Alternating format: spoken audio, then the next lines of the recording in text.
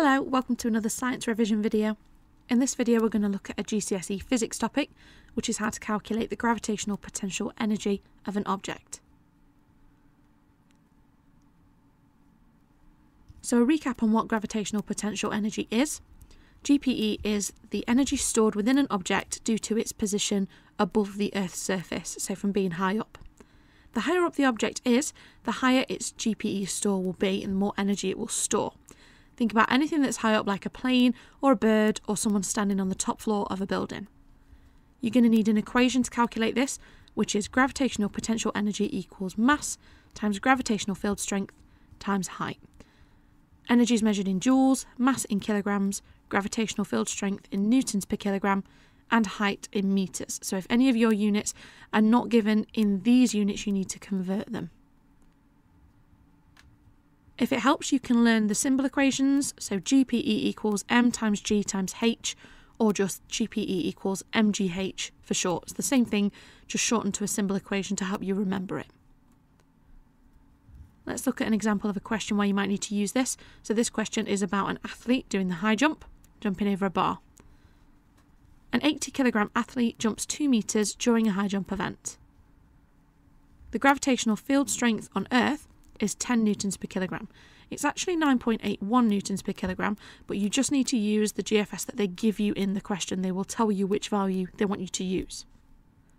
So using that information, calculate the athlete's gravitational potential energy.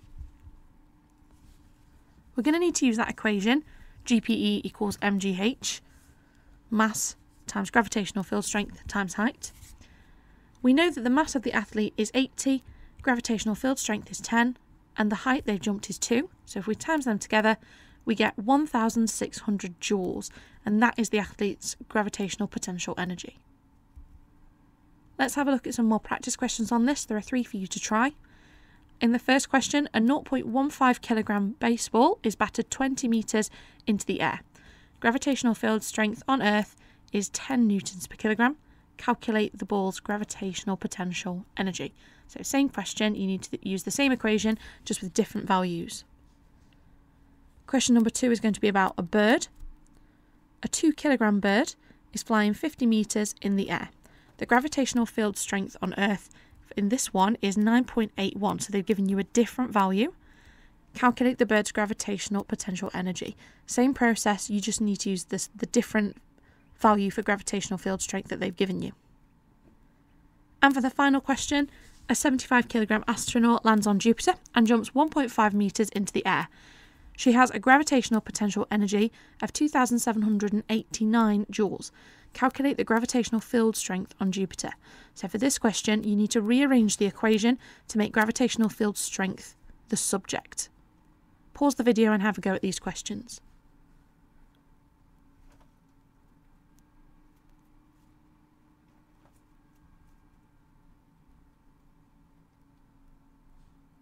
So for the first one, we're using the standard equation, GPE equals mass times gravitational field strength times height, which is 0.15 times 10 times 20, and that gives us a gravitational potential energy of 30 joules.